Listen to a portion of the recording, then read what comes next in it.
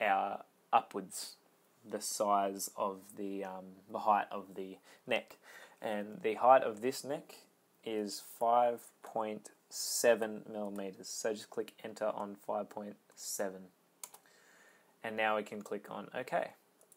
That's quite a tall neck, but it's okay because remember this hole in here was 8.2 millimeters deep. So that should just slot in nicely. Alright, next thing we're going to want to do is create the armholes. So selecting this face here, left click on that, and we're going to left click on extrude.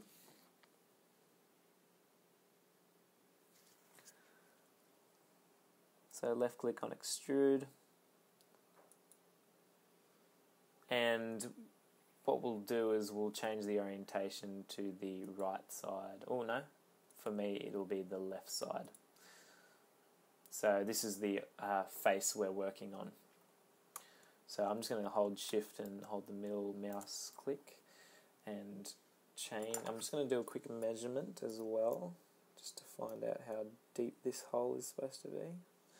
And it's supposed to be 4.52 deep. So I'm just going to make a quick note of that. 4.52 deep. Alright, sorry about that. Alright, so we're going to put down a center line.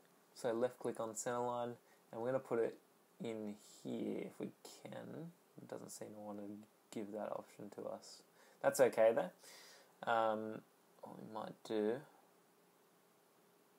there we go. So we can left click here on this middle button here. So we're going to drop that center line down the bottom here. Left click on that, and we're going to make it so that it's on a right angle, so it's completely straight up. So left click again, and there's our center line, and then just middle click out. Alright, the next thing to do is to determine the distance up of this circle, which the arms will slot into, away from the top here, and then also away from the sides. But we'll focus on the top for now. So we'll go to our construction mode, left click on that, and we'll select the line tool, and we'll just left click and make a quick line just directly down that center line. So left click out and then middle click out of that, and now middle click again to get the dimension up, and then we'll just change that dimension to 1.9 millimeters. Might zoom in, there we go, that helps, 1.9 millimeters. Okay, alright, so now we want to actually make another line that will go into the middle of the circle, because remember our lines go from the center outwards. And what we'll do is we'll just stay in construction mode and choose another line, and we'll go from that point down and create whatever distance, left click out, middle click out, and then middle click out again. And what it's actually done is it hasn't given us a dimension for that line. So what we might do is we might combine the two construction lines. So we'll just go to our select tool over here and delete our construction lines if we can get a hold of them.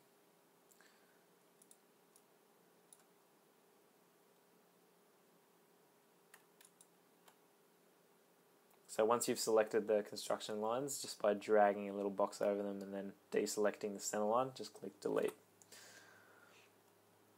Alright, so we're going to click our line tool, and we're going to go 1.9 millimeters down, and then we're going to add the radius of the circle so that it goes into the very center of that circle.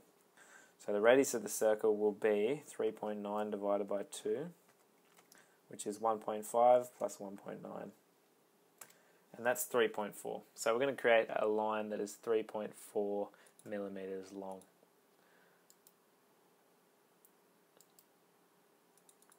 Ooh, nearly got there. 3.4. Enter.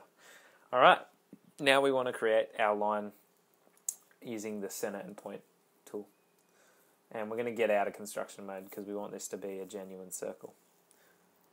Left click on that, and now we got our center and point circle tool just normally. So left click at the end of that construction line, and then we're just going to create it whatever length, whatever diameter, and then middle click out, little left click out, then middle click out, and then we're going to choose this dimension.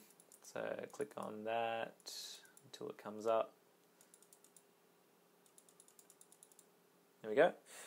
And it is 3.9 millimeters in diameter. Enter. Alright. So the distance between this edge and this edge should be exactly 2 millimeters.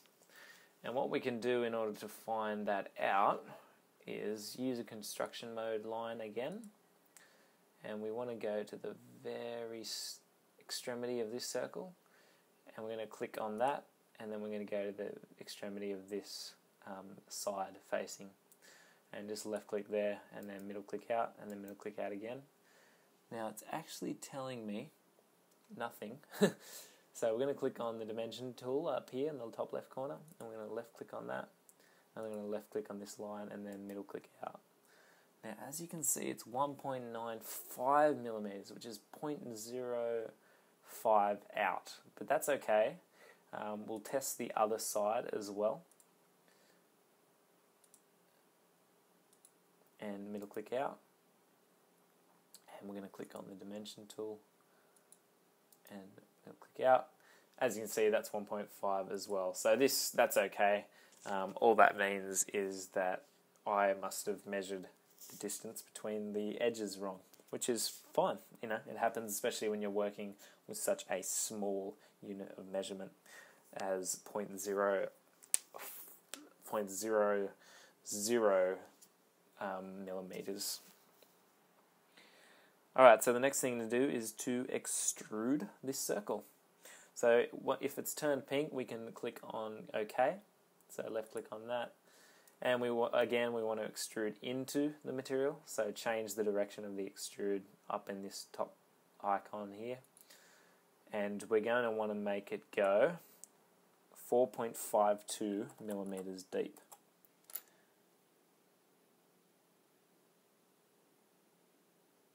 Alright, just click enter on that, and then click OK. Alrighty. So once that's done, we want to do the other side now.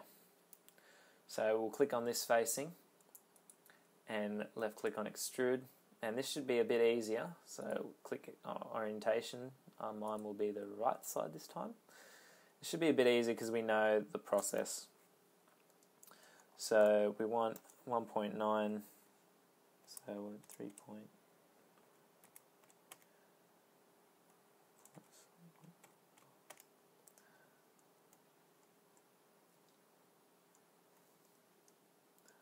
So we want to go to our construction mode once again. Oh wait, we're going to drop our center lines first. So left click on that, go to our center line tool, and there we go, that's nice, it's created the center line for us. A center point for us, and we'll left click on that and drop our center line there. Left click and middle click out. And we're going to go to our construction mode, left click on that, and construction line, left click on that, and go to the top here. And we want to create that line to be 3.85 millimeters long. So just click anywhere on that purple line and middle click out, and middle click again to get the dimensions up, and then change this dimension to 3.85. Alright, so now we can create our circle out of construction mode, and we're going to use the center and point circle, and just go to the end of that construction line, left click, and left click out, and then middle click out, and then change this dimension.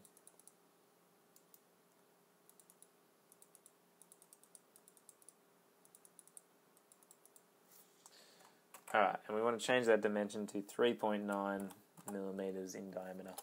Enter. Now that should be directly across from the other line, and it's hard to tell from here, but it should be. So we'll just change the view again back to the right side for me. It might be left side for you, but it's all the same. And we're just going to extrude from that side. So click OK. And we're going to want to change the direction of the extrude. And it's going to be, if you remember, it'll be 4.52 millimeters deep. So click enter and then left click on OK. Alright, so now that we have that, we have almost completed our torso. The next thing to do is to create the leg holes down here. And this is a bit of a process, might take a little bit of time. So I'm just going to click stop on the video and we'll resume soon.